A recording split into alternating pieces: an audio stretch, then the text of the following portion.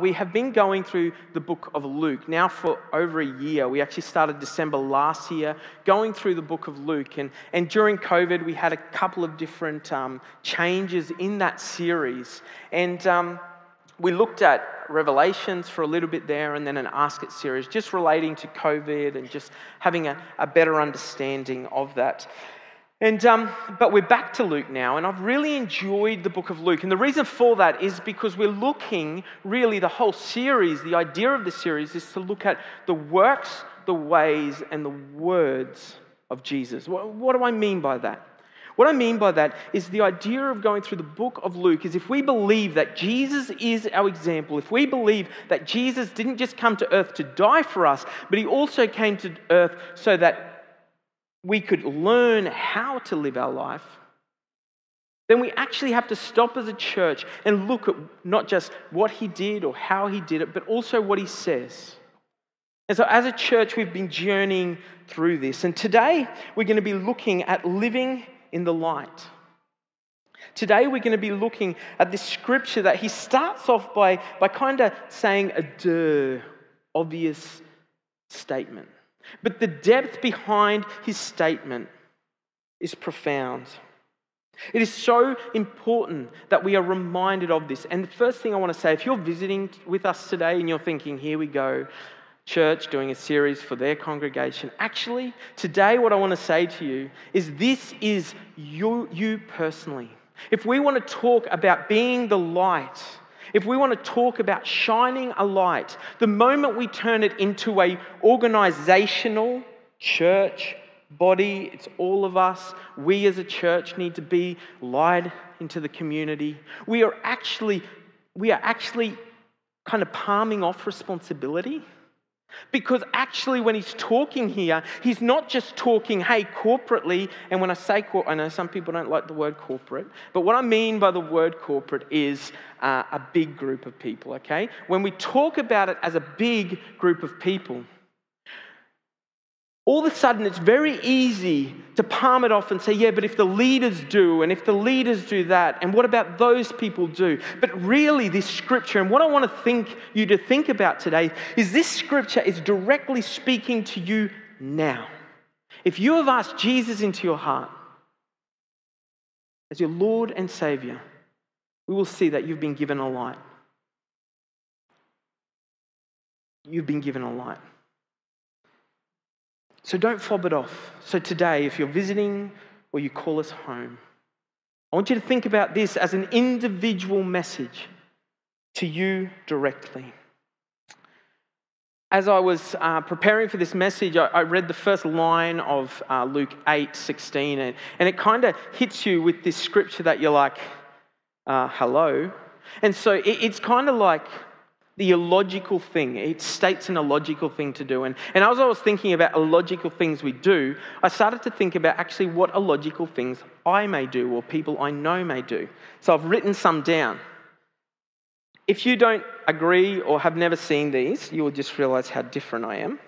But hopefully it will make sense to you. The first one, that is one of my cardinal sins, I think, I do it all the time, is continually check the fridge to see if any food has magically appeared. Right? I'm bored eating. So I walk up to the fridge, open the fridge, and I say, hey, nothing. Walk away, I'm bored again. Walk back, nothing. I like to call it faith.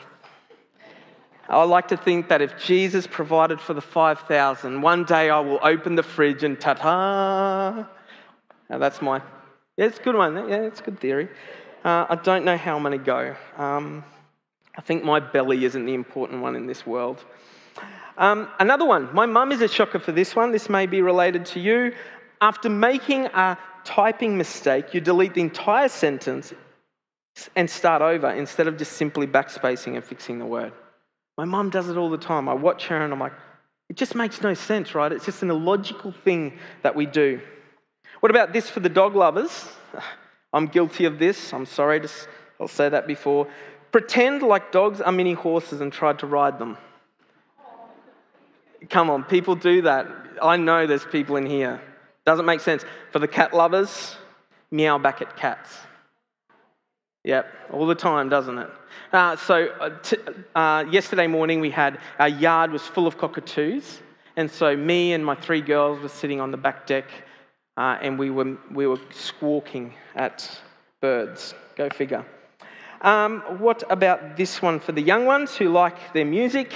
Put your music on shuffle, only to skip all the songs until you find the one you want. And then, for those who don't know, I love lawns. I'm a little bit of a lawn fanatic, and I like fertilising, mowing, all that. And this one makes no sense to most of you, and it's to fertilise your lawn just to have to mow it more often. I say yes. Most of you say, what the? And then this one. This one is probably the one I personally find the funniest, okay? Because I can just imagine if my mobile device was a human. So people grab their tablet or their phone or their computer and they click it, and it just doesn't respond as quick as you want, right? So instead of just waiting, it's like, right? You can imagine if your device was a human. You're like, hey, can you go and get those papers for me? Oh, yeah, I'll get there. Papers everywhere, and you're pushing and you're prodding. My advice to you, stop, press it once, 5 seconds later, press it again. It should be okay. Okay, there's some illogical things we do. Hopefully you found them somewhat amusing to start the day, but also they're illogical. They make no sense, right? But we do them because it's just what we've always done, or we do it without thinking. And here, Jesus begins by teaching his disciples. Now, I want to paint a picture. This is not necessarily exactly how it was, but this is how my brain is thinking. Jesus is sitting around with his disciples. And he's under a tree, and he's there teaching his disciples. See, if we look at the ways of Jesus and how Jesus did it, he comes around and he spends all this time with a group of disciples. Because Jesus knew that if he went out and tried to just impact the whole world, that he was one man. He was God, but in body, and he was only able to do so much. So instead, he invests into 12 disciples heavily. And so there's Jesus teaching his disciples, and by now, there's all these people that are interested in what Jesus is saying. And so what happens is there's all these people gathered around listening to what they're saying. But Jesus is specifically here talking, discipling, teaching his disciples at this time. And in Luke 8:16 on to 18, it says this: "No one lights a lamp, then covers it up with a bowl or hides it under a bed. A lamp is placed on a stand where its light can be seen by all who enter the house. For all that is secret will eventually be brought out into the open, and everything that is concealed will be brought to light and made known to all. So pay attention to how you hear. To those who listen to my teaching, more understanding will be given. But for those who are not listening, even what they think they understand will be taken away from them." And these 3 verses, if you could break each verse up into what it is, what I would like to suggest is verse 16 is saying the example. So it's giving this key example. It's saying, pay attention, guys. You wouldn't do this, right? And then in verses 17, it's a reminder. Remember, God knows everything. Remember, everything you do in private or in public, God knows it all. And then verse 18, and we're going to read 19 to 21 soon, but verse 18 and those verses are more of a warning. They're a warning saying there's consequences. Be careful.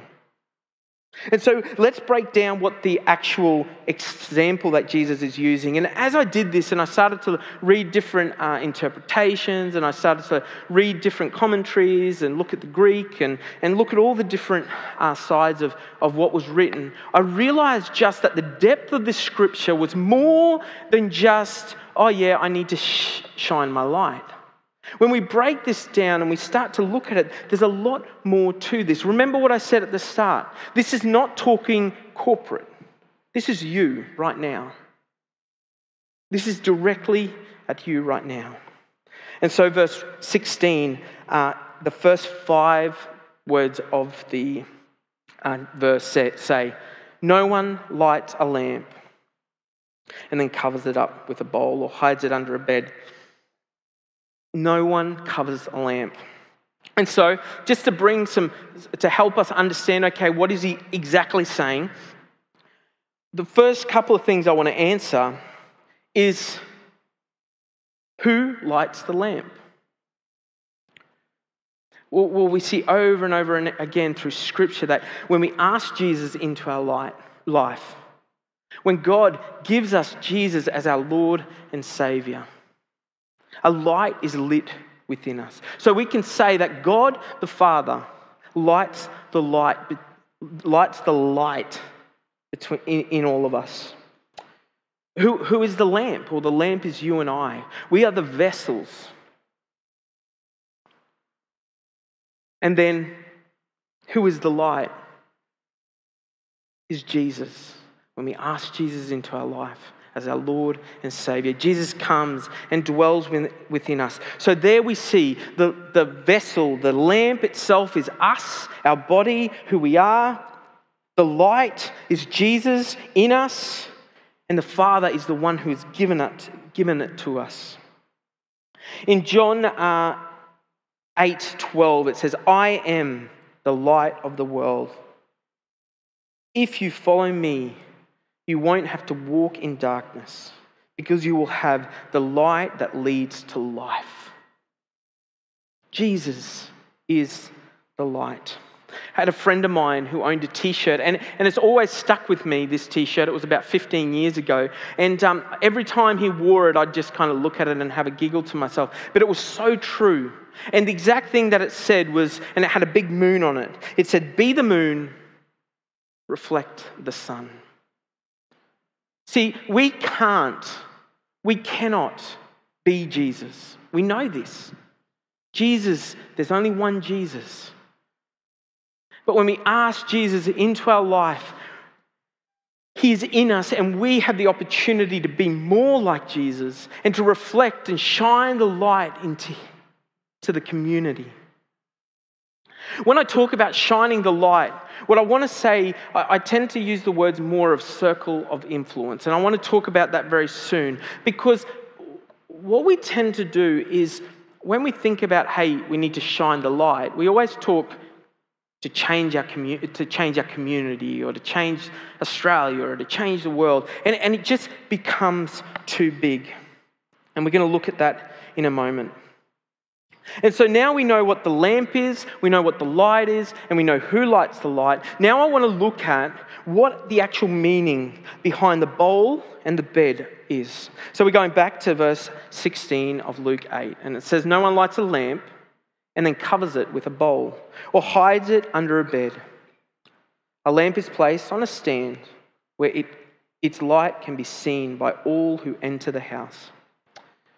Now, the first one that I want to just quickly mention is the bowl. The Greek word here that is used is actually plant. And the word plant actually means a unit or measurement used for trade. It was actually a vessel, a bowl that was exactly a certain amount of liquid could take. So, for example, you imagine if you went down to Woolies and you took your plant, your bowl, and it was exactly 1 litre. And when you went to buy it, you knew that you would fill that up, and that would give you exactly 1 litre, and then you'd take it to the checkout, pay for it. It's that same. It's a measurement that is used for business. And as you break this down, you start to see that Jesus is talking about 2 separate things. He's first saying to them, do not, or would you, hide your light in your place of business?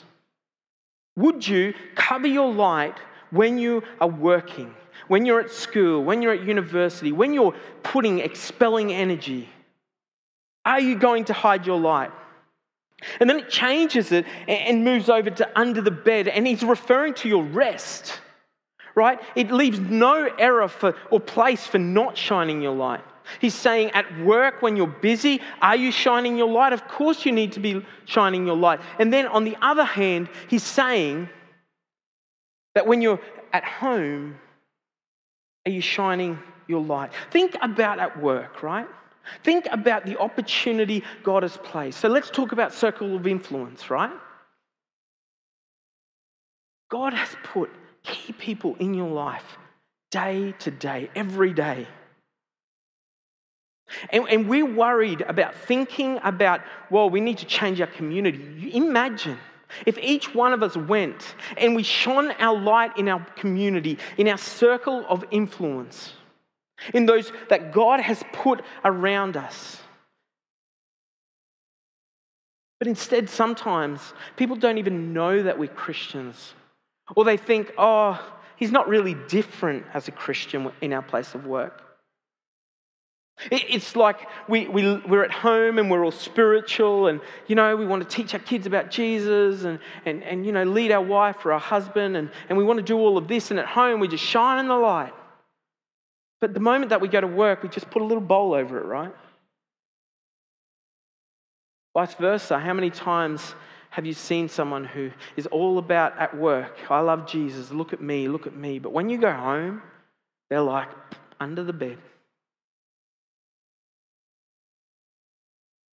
And Jesus is just using a simple example that is relevant to them then and there, saying at work, at play, at relaxation, wherever you are, of course you're going to shine the light of the most amazing thing you've been given, which is the gift of Jesus.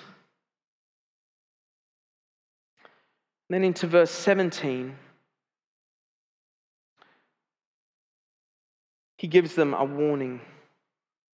He says, for all that is secret will eventually be brought out into the open, and everything that is concealed will be brought to light and made known to all. You and I know that God sees everything. Like we think that we can just put our light under our bed, or at work we can put our light over our bowl. At work, we can put our light over a bowl. We think all of this, right? But at the end of the day, we know we're not fooling anyone. We know that God is there. He's saying, I see this. But see, because no one else sees it, we're okay to go about it. But what he's warning them here is, hey, it is going to come out at one stage or another. This life or the next. In Hebrews 4:13, it says, nothing in all creation is hidden from God. Everything is naked and exposed before his eyes, and he is the one to whom we are accountable. You and I, with what we do, with how we shine our light, we are accountable. You individually, don't pass the buck. You. To go a little bit deeper, and this really starts to change the picture, right? In 1 Corinthians 3, he goes from just talking about, okay, God knows, but then he starts talking about the throne, where we have to stand as believers. And sometimes we treat heaven like it's going to be this place where we just rock up and party time and we're just going to worship God and we're saved from hell and it's just all good, right? But the fact is, you and I will have to stand before the throne and give account for everything we've done. So let me read 1 Corinthians 3 verses 13 to 15. But on the judgment day, fire will reveal what kind of work each builder has done. The fire will show if the person's work has any value. If the work survives, the builder will receive a reward. But if the work is burnt up, the builder will suffer great loss. The builder will be saved, but like someone barely escaping through the walls of the flames. So what I'm not talking about here is loss of salvation. I'm not saying to you right now that if you've asked Jesus into your life and you don't do the right things, that all of a sudden you've lost your salvation. What I'm saying is that when you stand before the throne, You have to give account. And the last thing you want to do is scrape in by the hairs of your chinny chin chin.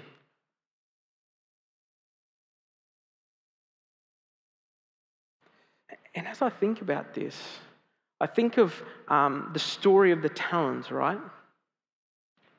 The master gives to each of his 3 servants, and one puts it away and does nothing with it. Does nothing. The next one gets a little and he does some stuff and he doubles it, and he hears these beautiful words from his master. And then the third does the same, and he makes more money again with what he's been given.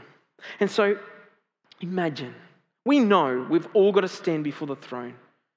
We know that we've got to give account for what we do. I couldn't give less. I say this respectfully with the size of church we are.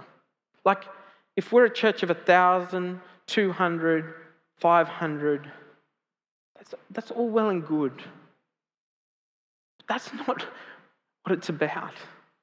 If we've got the best worship or the worst worship, or it doesn't matter.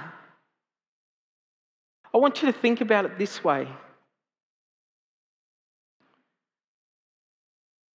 You imagine each one of us lining up behind each other, coming to the throne to give account, to bring what we've done for him and put it before the throne. Imagine that. If you're a visual person, shut your eyes and imagine that picture. And then I want to read these verses. You imagine if one by one we heard these words. And this is the master talking to his servants.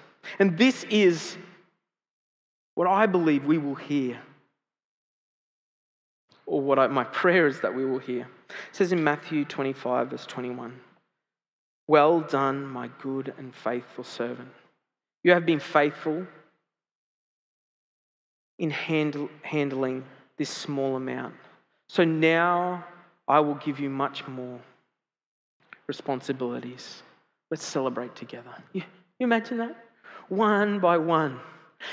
You can imagine the other side of it, right? Everyone's just walking through, high-fiving each other, going, let's celebrate. But instead, sometimes I feel like we're just happy just to scrape through. We're just happy to palm on responsibility to someone else. Someone else did this to me. That church didn't satisfy what I wanted, how I wanted. That church wasn't cool enough. That church wasn't big enough. That church wasn't growing how I think growing should be. And we're happy to palm off responsibility. But the fact is that what are you going to hear when you stand before the throne? And my prayer is that each one of you here right now will hear the words, "Well done, my good and faithful servant."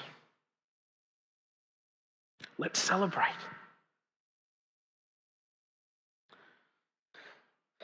And then comes the warning in verse 18. And it says, "Pay attention to how you hear. To those who listen to my teaching, more understanding will be given. But for those who are not listening, even what they think they understand will be taken away from them." You think, and we talk often about athletes, right? An athlete, to be the best of what he needs to do, he needs to exercise. He needs to exercise at the right time, in the right way. And in the same way, we need to exercise our spirit. We've been given the Word of God. We've been given places. We've been given people around us. And we are called to do something about that. And like an athlete, as we don't do it, as we disobey, we distance ourselves more and more. We become lazier and lazier. Like I said before, I love grass. And I was talking to a group of young adults a couple of months ago. And we were talking about healthy stress. And they were talking about being stressed. And I said, actually, no one grows to be their full potential without stress. It's healthy stress. It's good stress. There's no athlete that sits on their butt all day and hopes the fridge refills itself, right? There's no athlete that does well when they need to exercise. They don't become effective of what they do. And so I was talking to them about grass, and I gave them this example. The way the conversation started is they say, Leighton, why do you mow so often? And I said, the reason why I mow so often is because I don't want to put the grass through too much stress, but I just want to put it through enough. And they said, but if you mow too much, aren't you putting it through extra stress? And so here's some lawn tips with Leighton today.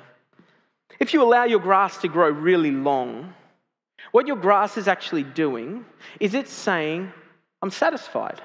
It's putting up this big, thick leaf, right?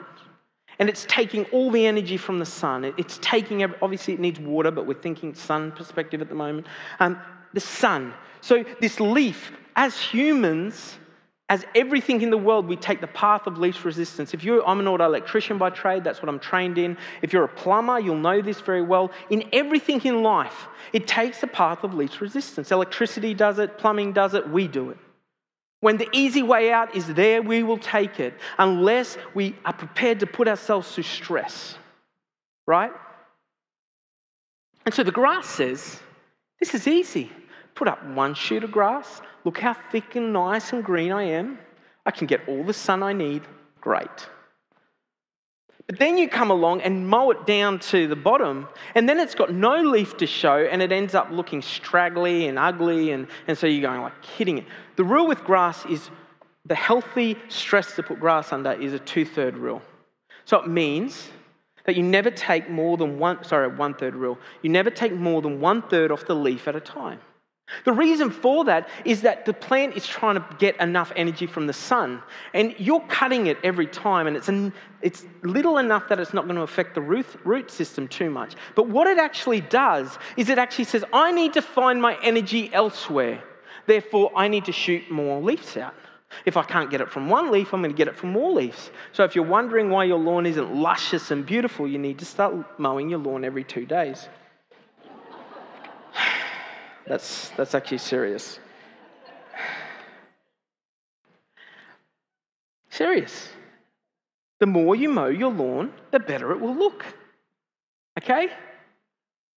I want to mention this. If you were here last week, Alan Purvis had a go at me about fishing up here. I haven't fished in 8 months, so what he said was irrelevant. But if he would have mentioned my lawn, whoa, I would have been convicted.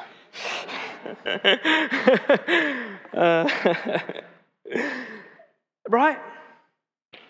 Good stress. And what he's saying is, hey, if you allow yourself to just grow and be lazy and come to church expecting I'm just going to be fed, just feed me, you become fat. You become a fat Christian that becomes all about you. What do I get out of church? How do I get this out of church? But instead, what we're called to do is to actually shine our light and get pruned and cut so that we can grow. Like, it's uncomfortable sometimes to shine our light in the community or in our friends group. Or it's really hard. It's really like embarrassing. But it's important that we put ourselves through that. When I think about this, there's a saying I read. I couldn't find who wrote it. It definitely wasn't me. It's way too profound.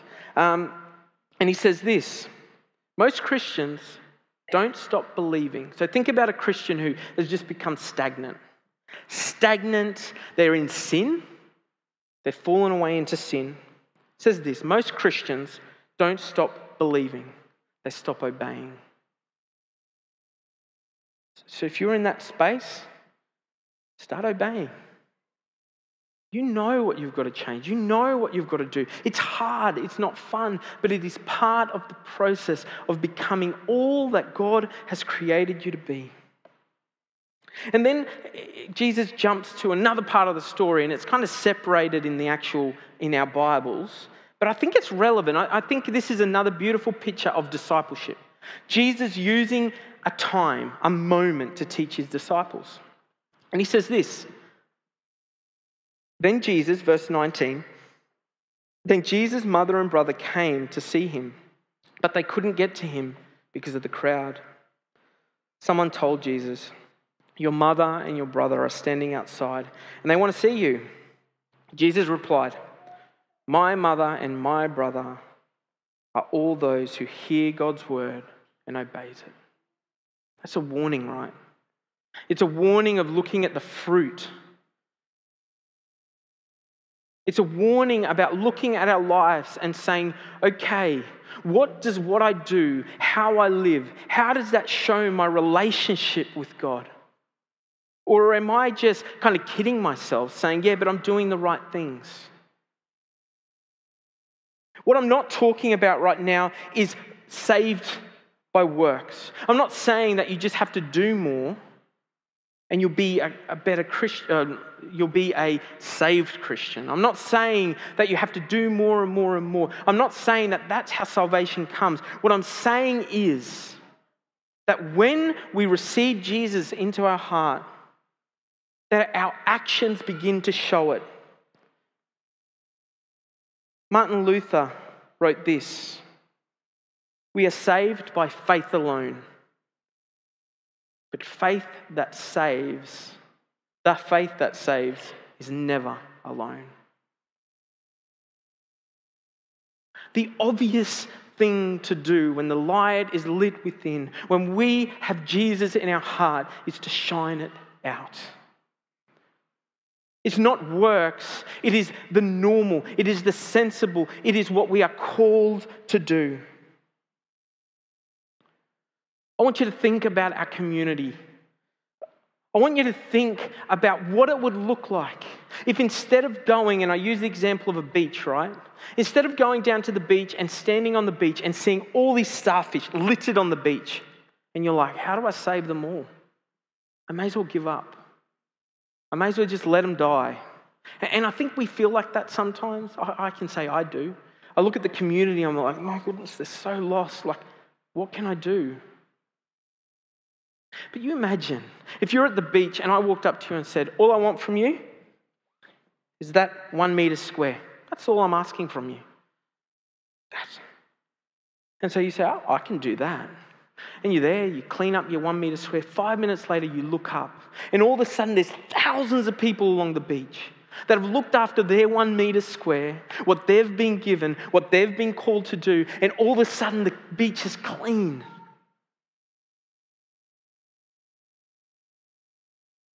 So instead of saying to you, let's change our community, just think today, one person, two people that clearly God has put in your life, that you can just shine a light.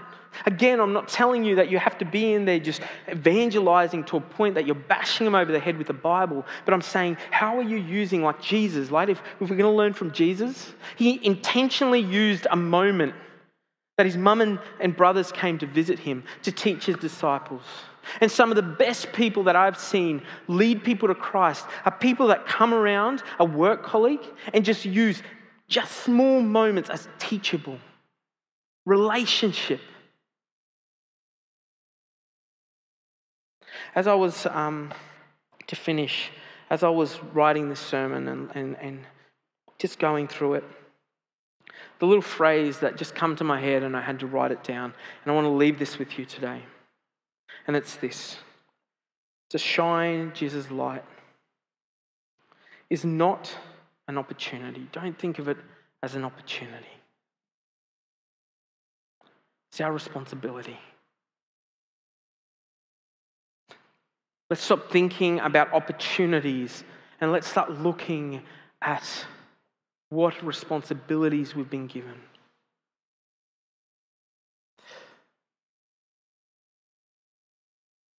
Imagine standing before the throne. Imagine one by one hearing the words, good, well done, my good and faithful servant. That's my prayer. And if you're here on holidays and you're going home to your church, or if you're a part of our church, you and I know that that is the only way. We know that it is the obvious thing to do. Instead, we keep telling ourselves about illogical things like, oh, the pastors need to save people, or, oh, if I just get them to church, or, no, don't palm off your responsibility. Don't do it. We have a God who has equipped each one of you If you think that you have nothing to give, can I just say that He has given you everything you need. Everything to do what pleases Him, what He has asked for. Remember that to shine Jesus' light is not an opportunity we have, but it is our responsibility. And it is the outflowing of the gift of salvation we've been given. So let's think about that this year. Let's think about the opportunities we've had, but also about what we are able to do. Let me pray for you today. Lord, we thank you that you, the Creator, loved us so much, that you would invite us into your plan of salvation, that you would give us the opportunity to be used for your glory, that we have the opportunity to see you work in supernatural ways when we never thought possible. You step in and you do. And we thank you that you are good, that you are faithful to your word. And I pray right now, Spirit, that you would convict, that you would lead, and that you would just put in our minds those people that you are saying, go and just shine your light. Where you're saying, hey, you know how you're putting your light under the bed at home? Don't. Let's take that moment of acknowledging and take steps to become fitter and healthier in our spiritual walk so that we can be obedient and faithful to our calling. Thank you, Lord, that it's not up to us to save the world, but it is you working through us. And without you, we are working in vain. So we acknowledge, Father, that you are here, that you love us, and that you care. Thank you, Lord, in the almighty name of our Lord Jesus Christ. Amen.